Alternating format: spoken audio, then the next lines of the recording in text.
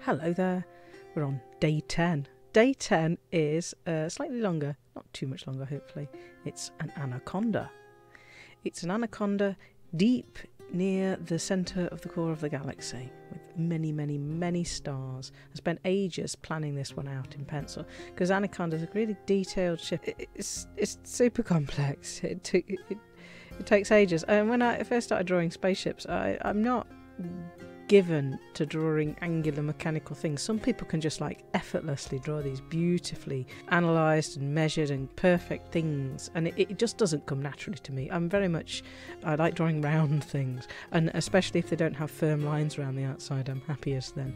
But I do also sometimes, when you've got your pointy brain in, it's nice to get accurate, neat shapes down, and first you plan out the big general planes of the geometric triangles and squares that make up the main area, and then you start dividing those up when you know that they're proportioned correctly, and you divide them up into smaller bits, and then finally you start looking at surface pattern, and it is satisfying if you've got a bit of time. It's really nice. And then obviously because I'm stupid, I stick a load of paint over the top of it all so you can't see it.